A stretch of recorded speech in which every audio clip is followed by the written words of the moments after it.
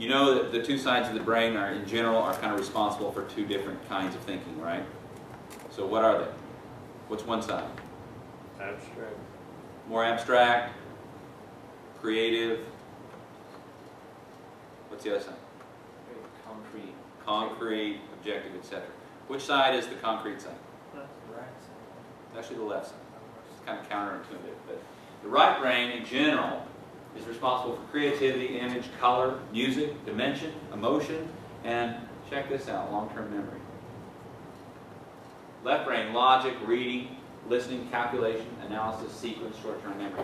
Part of what Gar Reynolds and others are saying is use both sides of your brain in creating a presentation and appeal to both sides of your audience's brain.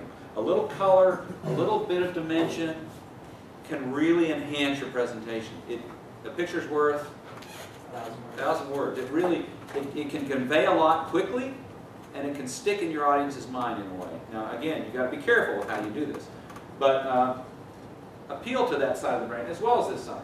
You know, again, if we're just reading or listening, that's one thing. But let's appeal to both sides of the brain by incorporating some of this stuff.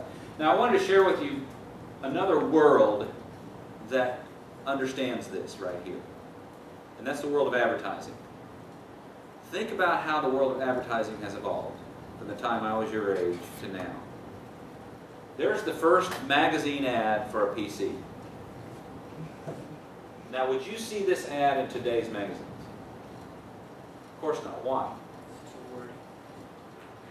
It's too wordy. It asks the audience to read all these words. It has every single specification here as if that needed to be in the ad. To me, there was sort of a lack of understanding about how the audience was consuming this. So what's a typical PC ad today? Now you might say it's dumbing it down. I don't think so. I don't think it's dumbing it down. I think it's recognizing a more effective way to reach the audience. Do we need to know all these specs? Maybe. But that probably is something you're going to figure out later on your own doing research. Right now, if I'm leafing through a magazine, that's going to be a lot more effective. It's going to catch my attention. It uses color. It's simple. It catches my attention. There's the ultimate, as far as I'm concerned, in terms of simplifying a message but making it impactful. So what am I saying? I'm not saying that PowerPoint is advertising, but I am saying, and I think Gar Reynolds is saying in Presentations In, that we can take a page from the book of advertising and realize how people receive information. We can impact our audience with some color, with some simple message, and then let them listen to us. Okay? So let's finish up by taking a look at some more effective slides. I wanted to give you some samples that I think can illustrates this new way of doing things. Everything should be made as simple as possible, but not simpler. This, I think, works really well when you have a quote, an image. Here's the icon, Einstein, of intelligence in the West anyway, and then he's saying something like, let's make everything as simple as possible. Sometimes these can be very effective slides to kind of create a mood in the audience or whatnot.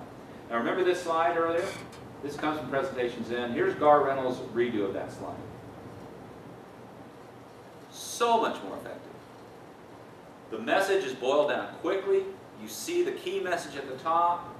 It's got the sushi over here, which sort of adds a little bit of dimension to it. And it's got the key numbers here.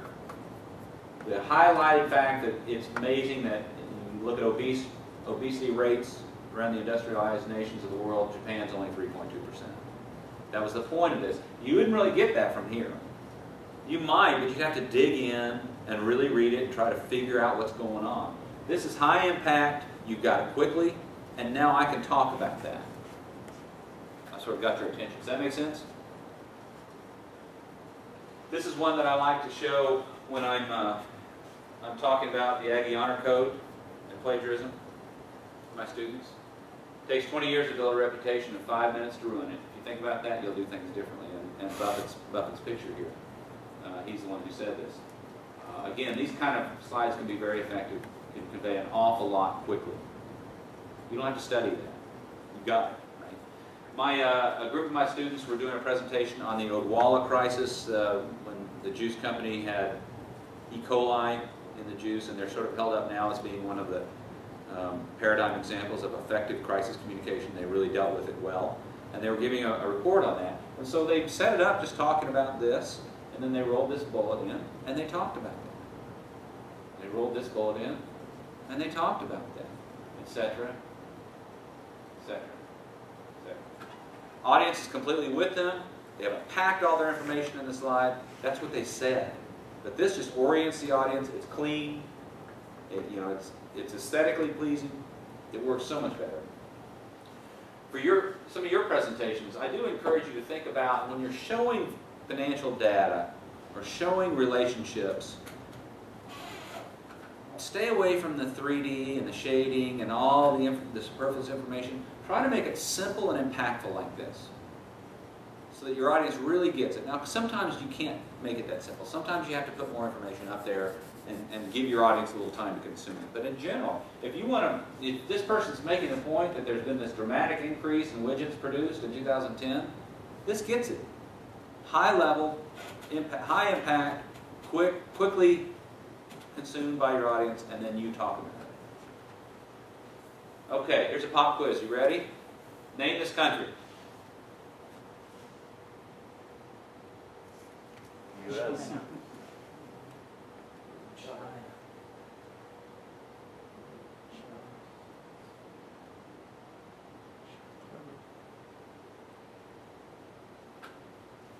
What is it? China. The U.S.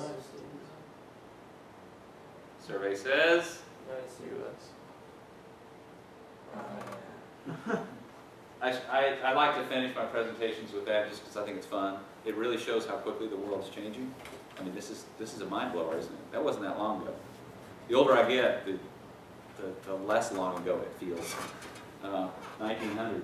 But also to show you, again, illustrate for your PowerPoint, how you can keep your audience with you. You kind of build suspense. That's why, again, why I don't hand out my slides ahead of time. It's in the moment. We're together. And it's a powerful tool, and you can use it that way. And the world is changing very quickly. This comes from something called Shift Happens. It went viral a couple of years ago. If you can look that up, Shift Happens, and it had all this kind of frenetic music playing and then giving you all these facts about how quickly the world's changing. So to wrap up, ask why we deliver this message. Why deliver this message in person? Anytime you're standing up in front of a group, ask yourself this question. Make sure to communicate with clarity. Speak naturally. Don't speechify. Give your answers up front. Show both enthusiasm and professionalism. Practice, practice, practice. With respect to PowerPoint, avoid talking over dense slides. It doesn't work. There's a much better way to do it. Remember that you, not the slides, you are the presentation. Talk to your audience, not the slides. Keep your slides zen, keep them simple and clean, and consider rolling in the bullets. I encourage you to dedicate yourself to improving your communication practices. It's really something that's going to help you in your business career. And the time is now. Don't wait. Start doing it now. Start thinking, have your own plan. How am I going to improve my presence in the world? How am I going to improve the way I interact with people? Be cultivating that right now. So thank you. Questions? I know I've gone over a little bit, but do you have anything you want to talk about? Any questions in particular?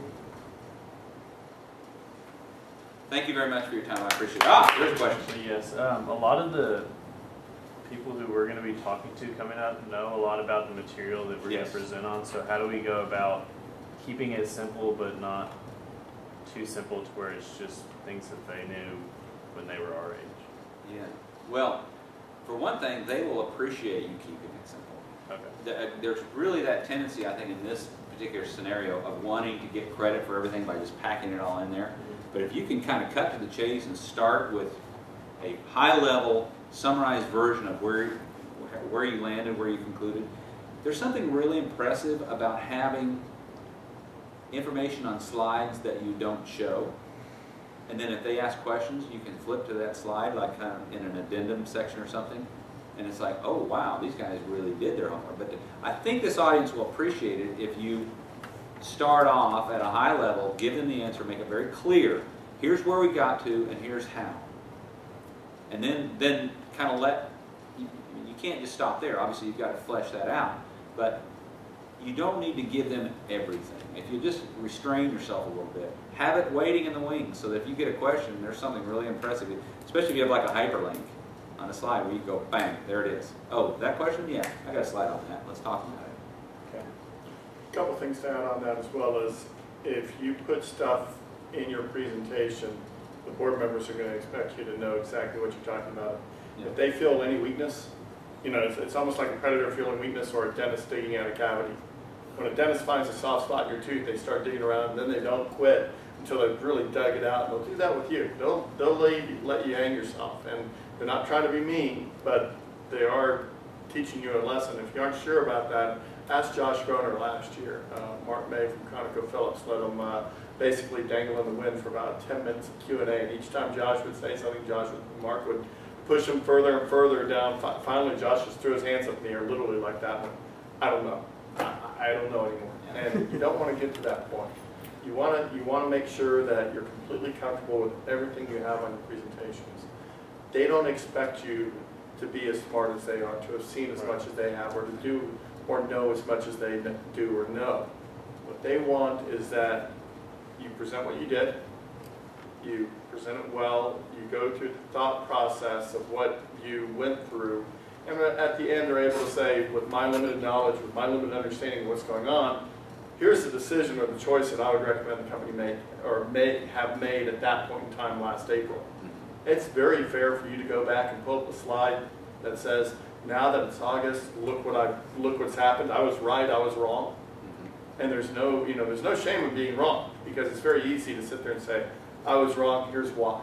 Here's what I didn't know, here's what I didn't take into account. Here's the fact that I'm 21 years old figuring this out for the first time. And I'll pick on one of the students that's not in here, I won't say any names, but he came up with his trade strategy and went to his board member, and the board member said, wow, I put on the exact opposite position. He goes, well, should I change it? He goes, no. That's your thought process, and that's your decision and your choice. I may be wrong, you may be right. So you keep what you feel comfortable with, and as long as you can defend it, and as long as you can defend the rationale and justify the numbers you came up with, you're fine. That's what they're looking for. Okay? Thanks, guys. Appreciate it. Good luck to you. By the way,